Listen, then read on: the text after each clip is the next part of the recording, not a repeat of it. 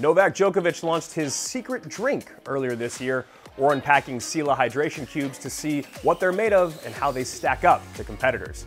And we've reached weekend one at the Australian Open. We're running through the Saturday matches you did not want to miss. The break starts now.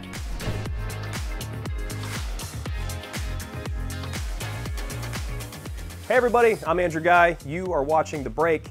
In November of 2022, this video of Novak Djokovic's team preparing a secret drink went viral on Twitter. As the group of men huddled together in a circle, one mixed a hidden substance into a water bottle that he'd eventually hand off to Novak during his match. Although this might look suspicious, it's actually pretty common for athletes to have a personalized blend of ingredients to rehydrate during their performance. We don't doubt that someone as meticulous as Novak has a drink tailor-made for his body. So, when Novak Djokovic announced his own brand of hydration supplements, we had to learn more. Sela Electrolyte Hydration Cubes launched earlier this year at the United Cup in Australia. Novak even hosted a launch event at the first Sela pop-up booth in Perth.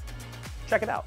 So I'm super excited to go to visit the first Sela stand here in Perth. It's exciting times, obviously, for all of us at the Sela family to be able to launch it here in Australia, a place where I've done some incredible things tennis-wise. A lot of people are wondering what Sela is. Sela is a health and wellness brand.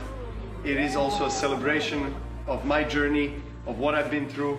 I just wanted to share with people worldwide. Sela translates to force from Serbian, by the way. Novak said this about the brand. The idea to create Sela started more than 10 years ago. I started being more disciplined, passionate, and relentless about finding the best ways to improve myself both on and off the court. I was so inspired by the overall wellness state I was in and how it was affecting my performance that I decided to look into creating my own brand that could enrich people's lives the same way it did mine. The drink currently comes in 3 flavors: watermelon, grapefruit, and lemon. The hydration cubes are being launched in collaboration with Waterdrop, the official hydration partner for the ATP Tour. So, what's in it? Here's the list of ingredients for the Sela Watermelon Hydration Cubes. Compare that to Gatorade's Zero Sugar Hydration Powder, and there are minimal differences. The main one we noticed is that Gatorade contains a small amount of artificial sweetener, whereas Sela uses stevia extract, a natural zero-calorie sweetener. The other main difference is that Sela has way more vitamins. Here's the nutrition facts for the watermelon cubes. You've got vitamin C, vitamin B12, thiamine, magnesium. Gatorade's drink is just pretty much sodium, which is fine if you're trying to rehydrate, but Sela is much more well-rounded. We weren't the only ones curious about these cubes. Morgan Riddle and Taylor Fritz got their hands on Sela in Australia and tried it out. Check the video. This is supposed to be what Novak actually uses for his encore drinks. It's what I've been using. This is a secret sauce that Novak's been putting in his drink. Okay, so if I drink this, I'll be like Novak. Sure. Thoughts? Tastes like grapefruit. Slunk. All right, tastes like grapefruit. Got it. We ordered the watermelon flavor from Waterdrop's website, and it does say that international orders won't ship until March.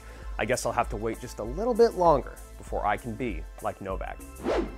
Cancel your Saturday plans because the lineup down under is insane. Here are the matches that you do not want to miss.